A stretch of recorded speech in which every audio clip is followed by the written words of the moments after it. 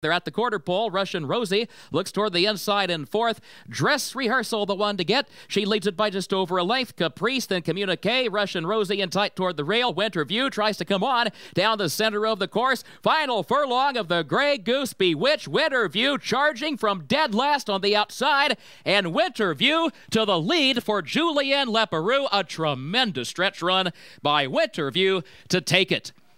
Then it was Communique and a multiple horse photo for show in the Grey Goose Bewitch.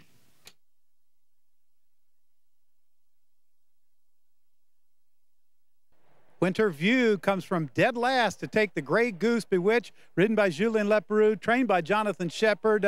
These two have teamed up for now 3 stakes wins on the meet. We'll talk to Julien first. The pace was very slow. You were dead last, but it didn't seem to matter. No, I mean, that's a filly. She won from last time too, and we didn't want to change the plane today. No matter what pace we're going to have. We knew it's going to be a slow pace, but she ran like that, so that was good. Her first time in a stakes race, at least her first time in a stakes race in this country. She did run well last time, but this was a big move up for her. That's a really big move up. Yeah, that was a couple of nice filly in there, so she won pretty easy too, so that was good.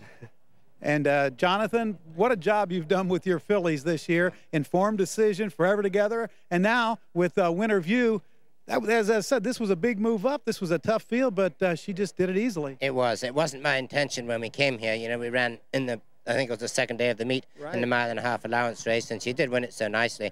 And I thought, well, we're here, you know, she's had a race over the track at the distance. What have we got to lose? And a lot to gain. And sure enough, she came through for us. Julian gave her a beautiful ride, of course, and I was a little concerned about the slow fractions, but I know that's her style, and it's not good to alter it. We discussed it ahead of time because on paper it doesn't look like there would be much speed.